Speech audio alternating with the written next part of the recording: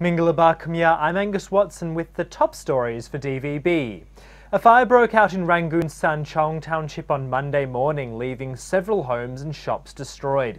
Although a fierce blaze, no injuries have been reported. The fire burned for roughly an hour, with 4 homes engulfed and 10 more damaged. One rice shop and several grocery stores were also left devastated.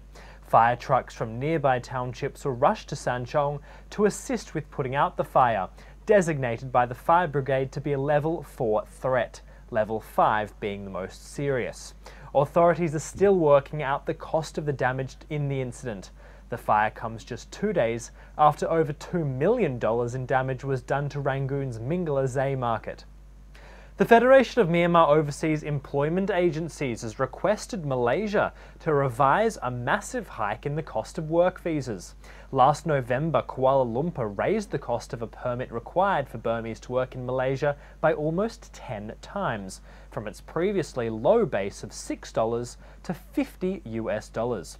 The Federation said it would organise a demonstration in front of the Malaysian embassy in Rangoon if the new visa service fee is not postponed until May.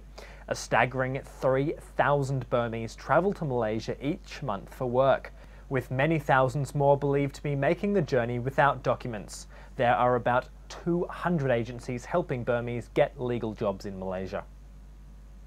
The Chief of Staff of Britain's Defence Force, General Sir Nicholas Houghton, is in Naypyidaw.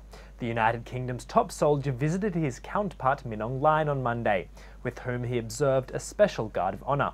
Houghton then met with National League for Democracy leader Aung San Suu Kyi. He is the second British military leader to visit Burma since the country's own army rulers partially relinquished rule in 2010.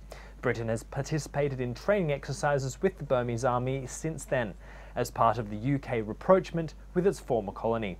You can find more on all of today's top stories at dvb.no. Bye for now.